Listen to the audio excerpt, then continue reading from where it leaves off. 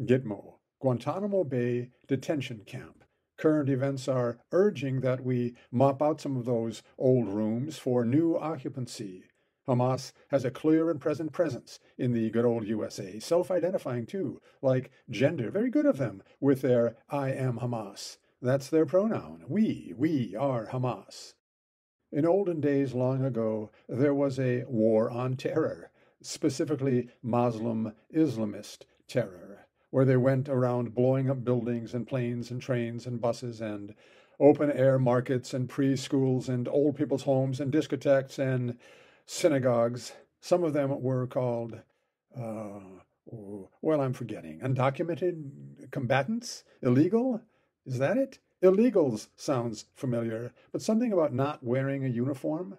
Anyway, these hombres just loved bombing and poisoning and beheading. I'm talking about Gitmo now, not Hamas right now, not the vast drug cartels, not right now. Hamas loves all of that too. Rockets and raping and microwaving, well, you know what or who.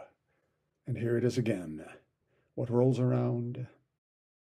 The left, of course, vowed to close down Gitmo because terrorism is a civil right and part of the open exercise of religious freedom and Islamist gender identity, which is the highest form of patriotism. Obama promised at closing Gitmo. He was super. The races are united and the climate is cured. We were the change we were waiting for. Yes, we could. Thanks, Obama. You were like Jesus. But to take off my dunce hat and put on my common sense cap, how do we deal with blood enemies? Understand their childhoods? That's a small part of understanding them, but more important than understanding is what we do about the problem. We're not talking about art or some opinion. Reality. We deal with blood enemies by stopping them. How they are stopped is incidental. Gitmo is exile. It's banishment for people not fit to live among civilized people. An island in the midst of the lake of fire is beyond the pale for some reason. Perhaps a few moments too many passed after some terrorist was caught in his atrocity, so summary execution just didn't feel right. Exigent circumstances grew stale and bureaucracy took over, so be it. Some other, more terrene island will have to do. Gitmo, then, rather than instant transportation to an island in hell, compliments of battlefield justice. Obama, so weird, just became a more sonorous Bush. He kept Gitmo, broken election promise. He kept virtually all of Bush's policies, re-Iraq and Afghanistan, and rendition, military tribunals with state secrets and denial of habeas corpus, and predator drone attacks, and the Patriot Act, and wiretaps and email intercepts. Riffing on FDR, Charles Krauthammer said Obama had a first-class intellect and temperament and a third-class character. But intellect is more than manipulating words into portentous-sounding sentences like this one. Intelligence needs to express correct ideas clearly. Character shapes intellect. It has to do with the discipline of pursuing truth even if you disagree with it. We should weigh evidence according to past experience rather than idealism and theory. Thus the mass protests, anti-Israel, pro-Hamas, the terrorists, they think they're right. The very immature and ignorant protesters, unemployable students studying subjects that are useless garbage so very young, or the older, useful idiots, plus their puppet masters, cynical Islamist terrorist Hamas and Iran. How do we decide what's right? Jesus talks about turning the other cheek and about ocean bottoms and millstones tied around necks. He talks about hell. You don't get an infinite number of chances to be wrong. You get the duration of your lifetime. Then you get your eternity. So how do we deal with terrorists? In a harsh and civilized way, effectively and according to rules. Thus, Gitmo, banishment from human society. But so what?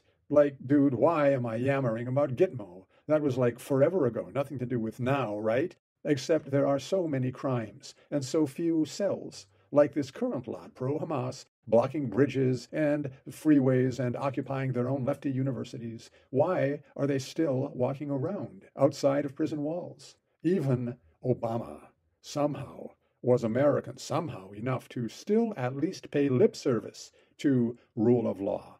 All this long time later, in this our age of defund the police and get out of jail free and no such thing as felonies except for the holy day of January 6th and its Orange Man, in this new age, the Jan 6 era, with Biden's fine people in Hamas, I'm sure he said that, mumbled it. How, I muse, are we to protect our Jewish students, our roads and bridges?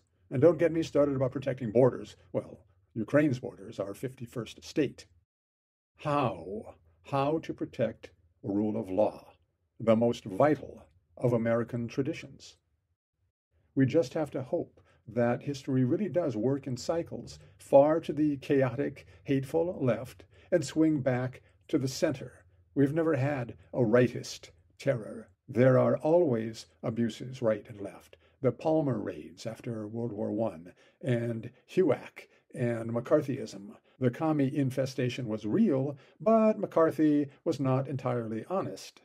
And now, Biden and his federal instruments and complicit media and corporations and blah, blah, blah. How to fix this lack of rule of law, actual law? Light, more light, louder and clearer, and educational condemnation? Faith and patient waiting? The Democrat Party is about castration and abortion, as it has been about slavery. But that really would only be maybe 10 to maybe 30% of them, the inevitable worthless third. The rest are just intellectually lazy and haven't thought it through. Immaturity, that cliché that a conservative is a liberal who got mugged. Is old lady Pelosi a conservative yet? You know, her husband at her front door getting hit on the head with a hammer? Some depravity is invincible. But that's not all Democrats. Are they embarrassed yet? Some are shameless, so embarrassment doesn't apply. They pick the strangest things to be passionate about. Abortionism, anti-defense, carbon, tranny and terrorist rights, whatever. People who exercise or own dogs are racist. Odd things. But the opposite of defense is not offense. The opposite of defense is defeat. Gitmo was not an offense or an offense. There is a devil's island because there are devils. Is there a solution anywhere in all this? Yeah. We get back rule of law by enforcing law. Force. That's the police. It starts with one arrest at a time. Please, officer, your duty is to arrest criminals, thieves, and public defecators, and hopped-up drug fiends, and psychos who commit assault with the deadly weapon of a hammer. Scum politicians and appointed bureaucrat lawyers forbid such arrests. So that's a problem, also that needs to be solved. You stupid voters. So, single arrests and mass arrests at one protest after another. Blocking bridges is insurrection. Defunding the police is sedition. Use a gun, go to jail? Carry a sign that says, I am Hamas, and go to jail. I am Al-Qaeda. I am ISIS. I am a terrorist. I am Hamas. Too stupid for words. Okay, believe them. It is a terrorist threat. Where's a Homeland Security Patriot Act when you need one?